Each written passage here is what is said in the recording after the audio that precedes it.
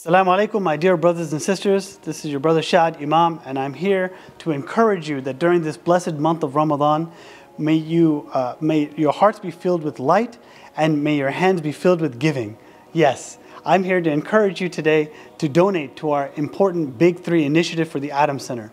We want to build masajid in Gainesville, in Leesburg, in Sully, and we want to remind all of you that whoever builds a masjid for Allah, Allah will build a house for him in Jannah, him or her in Jannah. This is our opportunity. Let's take that opportunity to build our houses in Jannah.